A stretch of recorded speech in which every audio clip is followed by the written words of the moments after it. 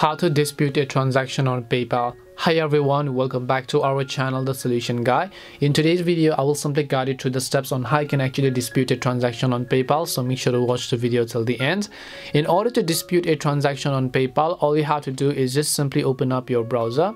Once you open up your browser, go to www.paypal.com, and then once you go to paypal.com, just sign into your account. So basically, if you made a transaction that you want to make a refund for, it's very simple. But for that, there are of course some kind of eligibility criteria where you have to just go to the option called activity over here. Once you go to the option called activity, in this case, what you need to do is you have to simply select the payment method that you want to dispute.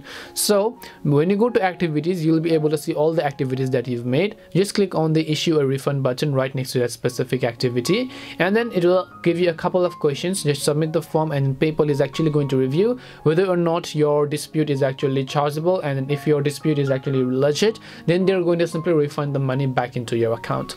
This is simply how you can actually dispute a transaction on PayPal. We hope the video was really helpful, and if it did help you, make sure to leave a like and subscribe to the channel. If you have got any more questions, feel free to leave them down. Thank you very much for watching till the end of this tutorial, and see you in the next video.